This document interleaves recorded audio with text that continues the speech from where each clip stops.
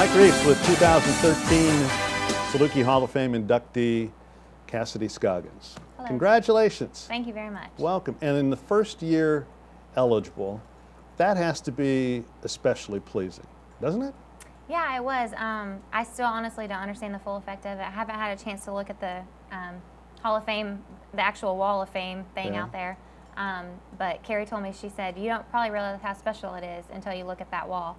And I haven't had a chance yet, so it hasn't sunk in. I honestly didn't even realize I was out for 5 years for me to even be able to be nominated, and I don't understand the whole process, so it was a true shock. I thought you were still on the team. Yeah, it seemed like you're still playing. Seems like you're still playing. Does it seem just like yesterday? It really does. I mean, I still feel like I'm at the age where I should be playing, and I feel like physically I could be playing, and so I wish I could. I wish I could go back. What's your favorite year? What was your best year? They aren't always the same. Maybe they are in your case. Best year, probably sophomore year. Yeah. Favorite year, probably junior year. Senior is kind of bittersweet. Freshman, I was still getting used to all of it. So, you know, each year definitely has its ups and downs, but each year is special for a different reason. Yeah. Why was sophomore year your best year, performance-wise?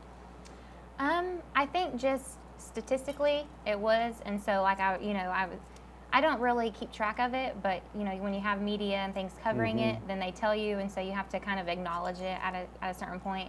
And so I think athletically wise, that was my best year performing. So. Why was senior year bittersweet? You know, they always say, you know, coaches always say as a freshman, the freshman class coming in, you know, don't take anything for granted. It's going to fly by, and you're like, oh yeah, you know. But it really does, and if I could go back for 5 minutes, I would. And so as a senior, you know, you're competing, but you're about to not compete anymore, and you don't really know where your life is going. And so it was good to have the full 4 years that a lot of people don't get to experience, but also you want to keep it going. Yeah. You were Pitcher of the Year in 2006. Talk about that year, would you?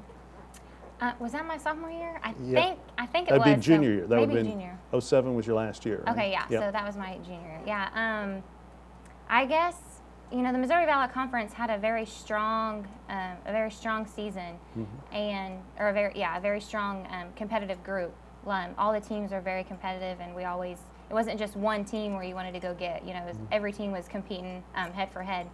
And that year, we just had a great team all around. You know, I mean, I attribute my success a lot to my teammates. You know, the team is not just one person for sure. And so, you know, my defense and my offense just, you know, helped the whole team do well. Speaking of you and your teammates, Carrie Blaylock said the other day that you guys took Saluki softball to another level. Could you discuss that for the people who might not be fully informed that are watching? Where was it, and where did you take it?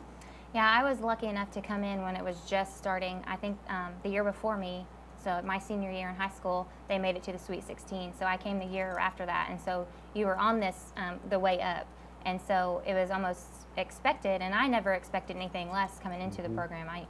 I knew they were successful, and I knew that that's what was going to continue, and that's what we did, and we kept it going. And it was just it wasn't anything abnormal. It just seemed like that's what we were supposed to do, and we did it. When you think back on your career, Cassidy, do you say, I got everything out of my abilities that I could have? I have no regrets about my 4 years. Oh, I have lots of regrets. Really? I mean, we were very successful. I love my playing experience. I love the coaching staff. I love my teammates, everything. But, you know, you always go back and you're like, that one game, I wish I could have this, or, you know, that one series, or, you know, you always have those things where a couple years later, a year later, when you're not playing anymore, you realize that you could have put a little bit more into something maybe. Were you heavily recruited? No. No?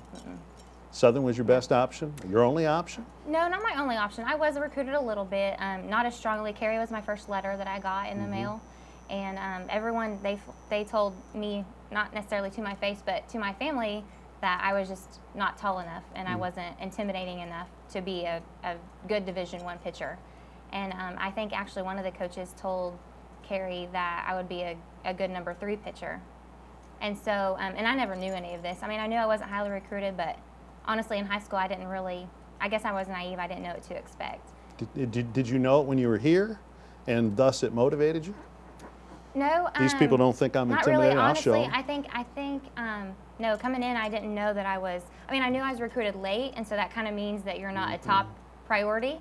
And so, but when I got here, I kind of seemed like, I had another freshman pitcher, Ashley Hamby, and so we kind of got here at the same time and went through the same things. And so I kind of looked at myself as an equal. I didn't know where I stood, you know, and I just knew what I had to do, to work hard and get your position. Your numbers, your stats show you were a dominant pitcher. Did you consider yourself intimidating? Were you an intense competitor? I'm a very intense competitor, and that's why Carrie and I get along so well, is we have the same brain wavelength. We understand each other without even looking at each other, you know, and so I think that's why I was successful, was because Carrie understood me and my personality.